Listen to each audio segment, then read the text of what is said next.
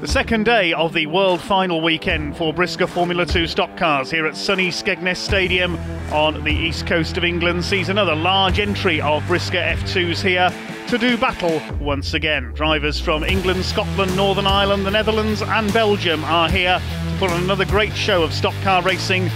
Chris Burgoyne still celebrating after his World Championship win last night. 3 heats today for the Formula 2s with a consolation final and Grand National coming up in the second part of our programme. A very busy programme for this large field of brisca F2s. First of all though, we'll take a look back at Saturday night and review the 2021 Championship of the World.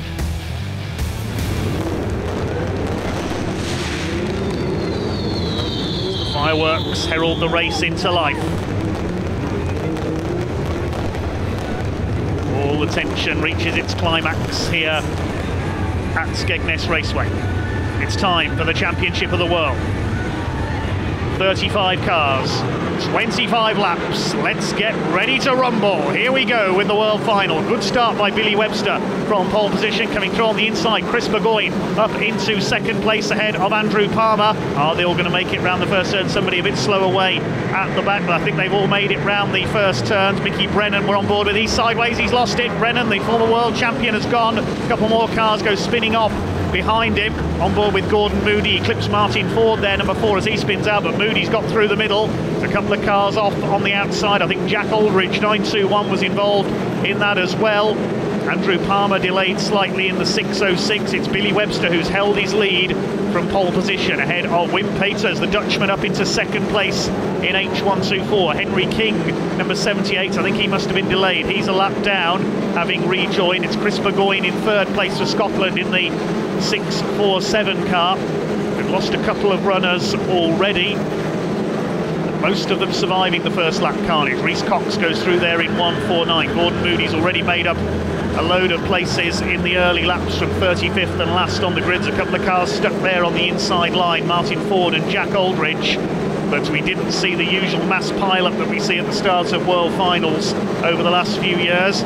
Billy Webster able to hold his lead, but not for much longer. Oh, brilliant from Chris Burgoyne. He fires Wim Peters and Billy Webster into a back marker there and takes the lead. That was an excellent bit of driving by Chris Burgoyne in 647, and he leads the World Final. Wim Peters on his tail. And they're starting already to break away. They're into back marker traffic. Henry King, who was slow away, we got yellow flags. The yellow is out. We'll wait and see why in a second. Chris Burgoyne has the lead on lap 7 of the World Final. A couple of cars pulling to the centre, and it's the back marker that got fired in there. We'll see again this incredible move to take the lead. Watch Burgoyne, he picks up Peters, puts him into Webster. They go into the back of Johan Schouten, the Dutchman. He gets walloped straight in, and Chris Burgoyne goes from third to first in one move. That was a brilliant piece of driving. Now, can he hold it? Wim Peters is a 2-time world champion in brisca F2. Dave Polly up there in third. He's a former national points champion. Also in there, we've got Graham Fegan. We're on board with Luke Wrench in the 560, the silver top. Fegan ahead of us, the Northern Irishman. He's won the European title, among other things, in the past. He dearly wants a World Final victory. Not even close to halfway yet in this Championship of the World here at Skegness. Chris Burgoyne leads for Scotland. Here we go, we're back underway. Burgoyne gets his boot down the home straight, leads them off. He's won the World Final before. That was way back in 2002 on his home track of Cowdenbeath. Away they go, bouncing off the wall there. That was Rob Mitchell getting involved with, I think that was Brad McKinstry, the Northern Irishman. There's Gordon Moody, and he was delayed as a result of that in his charge up from the back. Billy Webster battling with Dave Polly for third place. Behind them is Luke Wrench. He's got ahead of Graham Fegan, and wallop, in goes the bumper. I think that was Fegan getting the bumper in on Wrench. Yes, he's got through ahead of Webster now, and he's having a go at Polly. Wallop, straight in goes the 38. Graham Fegan, I think he's trying to win this as last car running. He's smashing everybody out of his way. This is brilliant stuff from the Northern Irishman. Here comes Ben Lockwood in the 618 getting into the mix now as well. He's come from quite a way back down the order. 3 wide there ahead of Gordon Moody. He makes up another 3 places. I think Stevie Burgoyne was one of those in there. Now he's up with the leading pack. Somebody goes spinning out there. I think that was Lockwood in 618. Graham Fegan now battling with Gordon Moody. Well, Graham Fegan's going to have a go at the world champion now. Jack Cave in 8:01 gets drawn on the inside, but Moody will surely have a go back at Graham Fegan here. Fegan's too busy having a go at Jack Cave. He's going to take himself like Graham Fegan is trying to take everybody else out of this race. I think he's smashing everybody out towards the wall. Oh, this is fantastic stuff. Craig Wallace and Rob Speak in this battle as well. Mickey Brennan recovering. He's spun on the opening lap. Has a go at the 890 car there of Paul Rice. Craig Wallace ahead now in number 16, the former British champion, but still your leader at halfway is Chris Burgoyne for Scotland. Burgoyne leads it. Can he take his second world title 19 years after the first one? Wim Peters still in second place for the Netherlands. Burgoyne coming up to lap number 13 of Andy Ford, primarily a shale racer. This is absolutely frantic. 10 laps to go in this world final. Luke Wrench gets the bumper in on Billy Webster, trying to move into the top three. Can he catch our leaders? The 560 car, he'd dearly love to make it silver and gold. Gordon Moody a little further down the order. He's come through very nicely from the back. It may be too tall an order for him to take another world title from here, though. He's starting to run out of laps now. 3-2-4 of Jordan Thackeray battling with Mickey Brennan. He gets some bumper there from the former double world champion in 968. Thackeray slowing, looks like he's out of it. This man isn't. Chris Burgoyne needs to keep a cool head now. Needs to be careful with these back markers. Paul Rice ahead of him there, and Harley Thackeray as well, Jordan's brother. Wim Peters could be coming in for an attack here as Burgoyne's mired in back marker traffic. This could be crucial. Wim Peters is ready to attack. Here he goes into the turn there. He gets the bumper in. Oh, he's got himself caught up. He goes sideways, and that could be the decisive move because Peters has dropped back about 3 car lengths or so from Burgoyne as a result of the loss of momentum there, and that could give Chris Burgoyne the break he needed. Chris Burgoyne a few years ago thought his career could be over due to a back injury, but he came back and on his return won the British Championship at Mildenhall. He's been European champion as well. World title back in 2002 when he was the youngest ever brisca F2 world champion. There is Luke Wrench into the top 3 now, but it is still Chris Burgoyne from Wim Peters. I don't think Peters is going to get close enough here for another attack. He had his chance when Burgoyne was caught in back marker traffic, but he got himself sideways. There's the battle between Gordon Moody and Jack Cave. They get 149 of Reece Cox out of the way there, so Gordon can make more progress up the order. He's going to run out of laps to challenge for another world title. The gold looks like it is going to stay north of the border, though. I don't think Chris Burgoyne is going to be caught now. What a story after he thought a few years ago his career was over. He's won the European title. He's won the British title as well. All his family have raced stock cars in Scotland over the years, and incredibly, 19 years after his first world title on home tarmac at Cowdenbeath, he's back on top of the world. Chris Burgoyne is world champion 2021. Burgoyne takes it. Wim Peters comes over in second. Scotland the Brave here at Skegness Raceway. It's a second world championship, 19 years after the first for Chris Burgoyne. Gordon Moody made it into the top 10 from the very back of the grid. Couldn't quite retain his world title, but a great charge through the field nonetheless. But the title stays in Scotland in the hands of Chris Burgoyne. A magnificent drive from the 647, and now he will cut loose in celebration. Donuts from Chris Burgoyne on the start-finish line. Confirm the full results of the world final shortly. Chris Burgoyne then world champion for the second time in his career in a 3-nation top 3 ahead of Wim Peters and Luke Wrench. Billy Webster, the pole sitter, home next ahead of Bradley McKinstry. He got fastest lap. Gordon Moody from the back of the grid, then Jack Cave, Jan Beckers, Stevie Burgoyne and Graham Fegan completing the top 10. So congratulations to Chris Burgoyne. Now it's on to Sunday's race action. 26 cars out for the first of 3 heats. Lineup including former world champion Kelvin Marshall. Good to see him back out. The European champion 183 Charlie Ginchard is out there as well. Huge field of Formula 2s for a huge crowd in attendance here this weekend. We go on board with Liam Rennie in car number 3, the Scottish star for this one, in among the red tops, as here we go for heat number 1 over 16 laps. Green flags wave and the battle begins. 975 there, Graham Leckie under fire from the 239 car in the early stages. The white graders fighting it out among themselves. It is number 931, Rebecca Smith, the younger of the two sisters, racing here this weekend. We believe that's the first time two sisters have raced together in brisca F2. She leads the way as Liam Rennie already getting involved in the battle further back in the order. There's 101, Kelvin Marshall. Good to see him back out after some time away, getting taken wide. So in there, Harley Thakra in the number 9 car. Battle already joined among the lower graders at the front of the field. Liam Rennie working the wheel there as he comes off the turn. Loses out to the European champion, gets walloped into the back of him there. Liam Rennie's going in, walloped straight in we go. That's the end of Liam Rennie's race. Didn't quite see who put the bumper in there. Harley Thakra getting carried sideways down the straight there.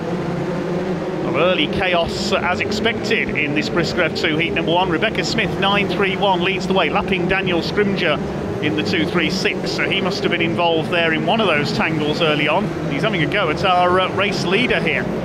Young Rebecca Smith, still only in her teens, leads the way. Under fire here from 142, Jonathan Hadfield. He comes through on the inside to take it up. Jonathan Hadfield, who had a heat and final double in last night's meeting, winning the Alan Benson Memorial Trophy. And he's got the lead now ahead of Smith in second place. Wait to see who comes through next in the order. There's 96, Jan Beckers, the Belgian driver. He is a cosmopolitan field here this weekend. 618, Ben Lockwood is in behind him. Charlie Ginchard has come to a stop in 183 as well. He was involved in that tangle with Liam Rennie, I think. And Becker's running well, closing up on Emma Mellis, the Scottish lady racer in 621. See a number of ladies coming into brisca F2 in the last few years. We've seen Jess Ward take a few wins on our coverage. Emma Mellis getting bumpered wide there. Courtney Finnekin as well. And now the Smith sisters, Jessica and Rebecca. There's 297 veteran campaigner Paul Bailey. His son Tim also racing today in 817. It's still Jonathan Hadfield, 142, who has the lead. There's Liam Rennie's car in the background. But suspension broken when he got walloped straight in earlier on.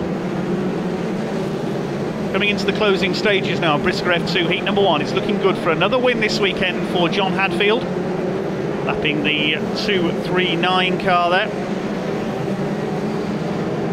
Graham Leckie being sent wide there in 975, the white grader. A few lively hits in the early stagings, but things quietening down in the last few laps of heat number 1 for the F2s. The leading runners, of course, go through to the final. There's Brad McKinstry, number 747, the Northern Irishman. He got fastest lap in the world final last night, battling Jan Beckers in the 96. A couple of laps to go now for Jonathan Hadfield. He is heading for victory. A steady start to the day for the brisca Formula 2s. In front of this very large crowd here in the Skegness sunshine. Yes, it doesn't always rain here at Skegness.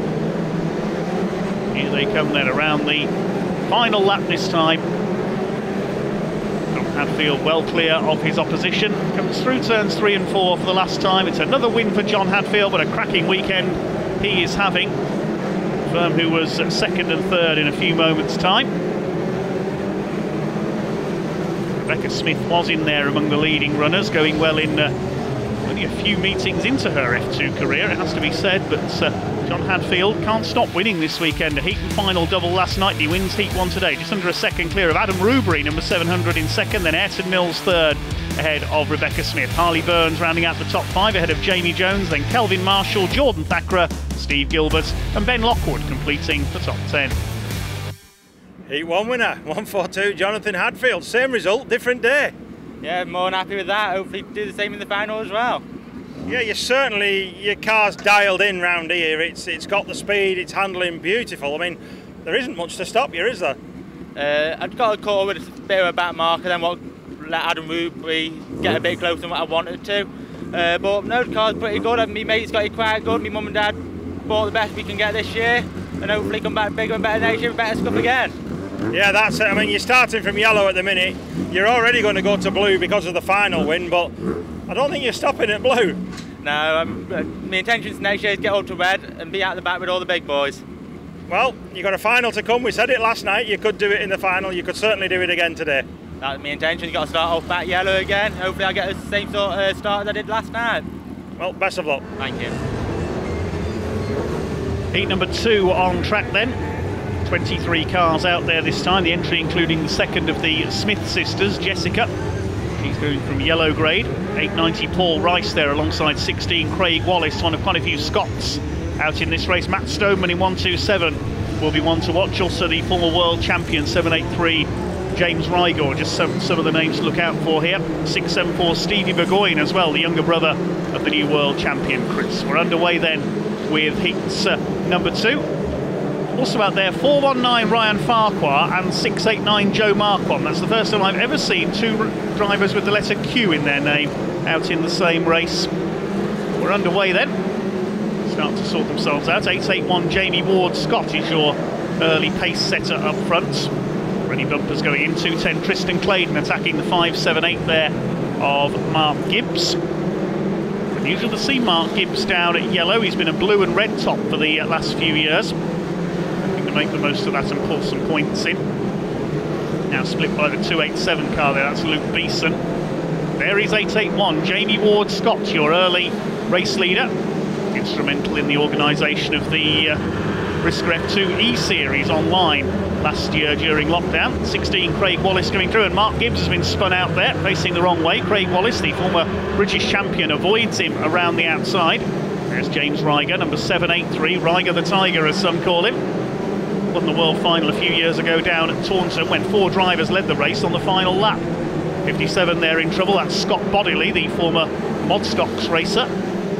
881 leads the way. Jamie Ward Scott, he's gone wide there coming out of turn 2, and that's one of the Seneschal family moving through on the inside. That's Darren Seneschal, 376. 3 members of the family racing here this weekend. Also in there 175, that is, that's Stephen Wright from Northern Ireland. Sort themselves out behind, 3 wide there through turns 1 and 2. Rigor attacking 689, that's Joe Marquand. Ahead of them is Paul Rice, number 890. It's Daz Seneschal who leads the way, right under fire from 564. That's David Shearing. Richard Shearing used to race brisca F2 as well. David began his career in the ORCI mini stocks and he's now up into second. He's going to try and attack for the lead here. Just gets a little flick in with the bumper. Good driving, David Shearing, and he takes the lead just on half distance. It's the blue grader who leads the way then. Stephen Wright, I think, is in 3rd place. He may be a lap down. Back on board with Craig Wallace. There's our early leader, Jamie Ward Scott, on the outside.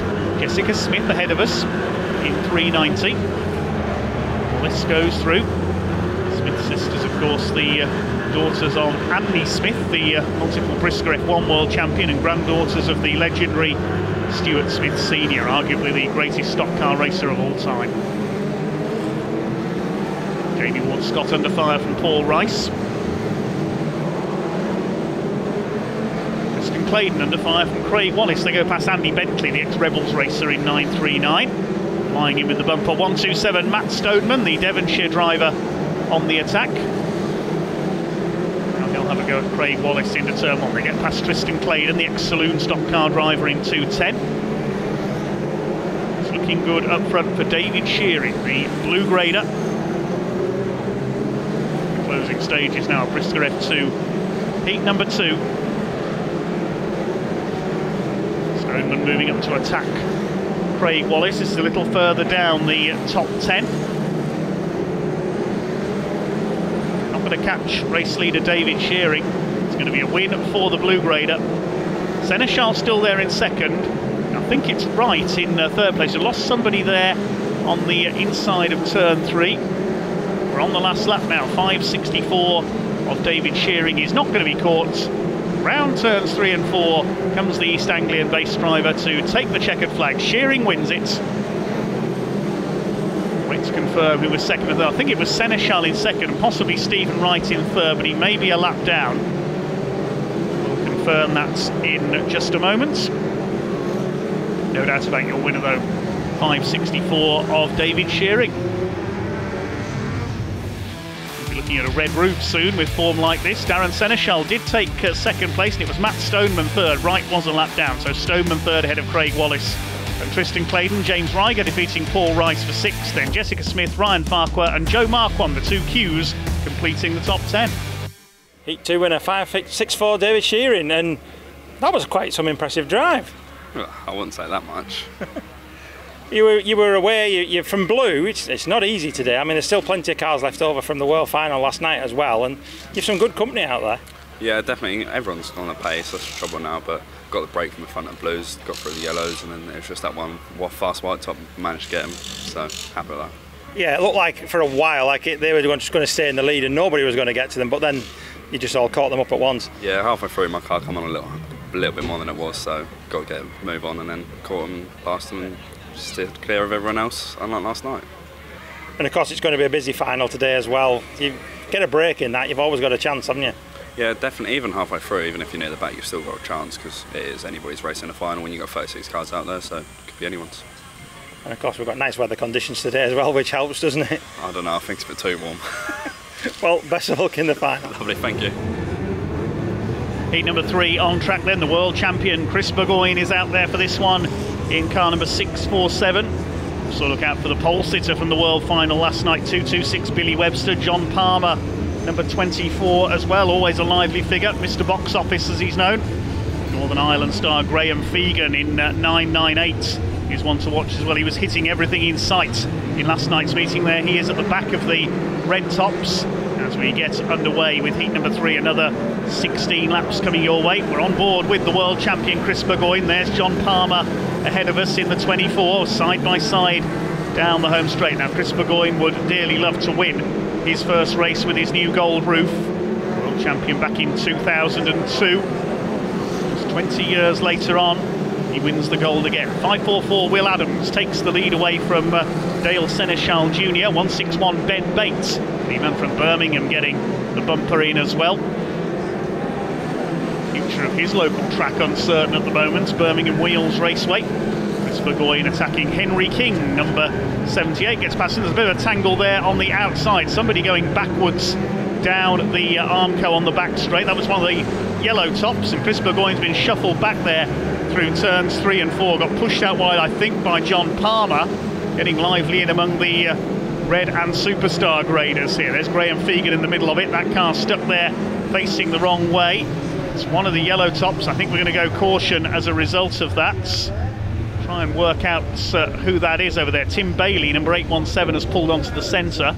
I think that's the 280 car of Alan Watt that is facing the wrong way there. Plenty of push and shove there as they came out of turn 2. The 402 car hits the wall. And there is the 280 of Alan Watt facing the wrong way. So Mika Miller was also involved there in 402. Plenty of mayhem early on in this heat number 3. Will Adams, number 544, has the lead ahead of Ben Bates in 161 as we get back underway. Dale Seneschal Jr. is there. The bumper's going in there on wallop. Straight in goes the 379. That was 584 Charlie Syme putting the bumper in. Dale Moon's in there as well in 302. Had a consolation win on World Final nights last night. 905 Rob Mitchell getting involved as well. The battle is well and truly on for second place. I think we've got yellow flags again. Yes, the field slows. And Dale Seneschal in the wall, exactly the same place as Alan Watts was in the wall on the previous start. See what happened again there. Charlie Symes launched in with the bumper. Dale Seneschal into the back of Ben Bates and then walloped straight into the wall. That's the end of Dale Seneschal Jr.'s race. Dale Jr., famous name in stock car racing, of course. No Earnhardt's here though. 544 Will Adams has the lead. Chris Burgoyne makes a rather flying restart there into the back of Billy Webster in the 226, puts him into the back of Mickey Brennan, the former world champion in 968s. Chris Burgoyne is not hanging about here. His next target's fellow Scotsman Ewan Miller in the 629. 6-1 Ben Bates attacking our race leader. Ben Bates, champion mini stocks racer in his youth on the Midlands ovals, but he loses out there to Dale Moon, number 302. Comes through on the inside at turns 3 and 4. Now it's down to the business of trying to catch Will Adams. Here's the battle a little further behind. John Palmer in there. Tommy Farrell, 667. Chris Burgoyne we ride with. Gets through up the inside there. Attacks Farrell. Goes through. His next target is Mr. Box Office himself. 24, John Palmer. Mixed order in the F2s who originally carried that name. And Tommy Farrell gets walloped straight in 667. That's the end of his race by the look of things. Somebody else getting spun out there. I think that's Ewan Miller that's gone around in the middle of that battle into turn 3. They're really going for it here in the midfield. There's Aaron Vate, 184, under fire from Charlie Syme. Will Adams is under fire now for the lead of the race from Dale Moon, looking for his second win of the weekend. He took the first of the consolation races, the entry so big for the World Final. 2 consolations were needed. 302 Dale Moon gets the bumper in on 544. Will Adams is up the inside and goes through. Moon Raider leads the way then, and now Ben Bate will try for second in the 161. Behind them is the fight between Palmer, Mitchell and Chris Burgoyne. A couple of cars in the wall on turn 4 there as Ben Bate goes through into second place. Here comes John Palmer.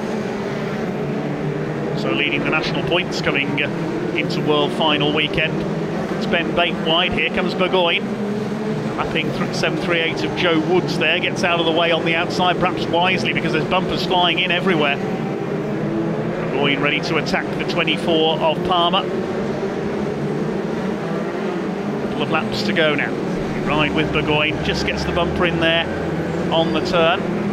On the inside, Palmer very quick in a straight line. You can see him matching Burgoyne for pace there as they go into turn 3. It's going to be a win by the look of it for Dale Moon, because this fight for second means they're not going to catch him. Here comes Palmer ready to attack into the final turn. The bumper goes in. He sends Burgoyne out wide. Up the inside, they're side by side. Palmer up the inside on the run to the line. And he signals to Chris Burgoyne there as they cross the line. Not sure what that was all about, but the win had already gone to Dale Moon. He was out in front in 302. He's won it. Palmer wins the battle for second with Burgoyne. 2 wins this weekend for 302 Dale Moon then. Won a consolation last night, now a heat winner today. Moon the winner ahead of Palmer by 2 seconds, and Palmer just beating Burgoyne in their battle for second place. Mitchell next ahead of Billy Webster. Ben Bates falling to 6th ahead of Henry King. Then early leader Will Adams, Dan Fallows in 581 and Kieran Bradford in 10th. 302 Dale Moon, you're having a good weekend, aren't you? Yeah, it's turning out all right. After it started off a bit poor in the first heat, yeah, seemed to be dialed in a bit now. And the racing's been fast and furious as well, hasn't it? Yeah, definitely, yeah. And of course, we've said this to nearly everybody today, there's a Fast and Furious final coming up as well. That's going to be exciting. Yeah, I'm looking forward to that, definitely. Well, we wish you the best of luck in that. Let's see what happens. Thank you very much.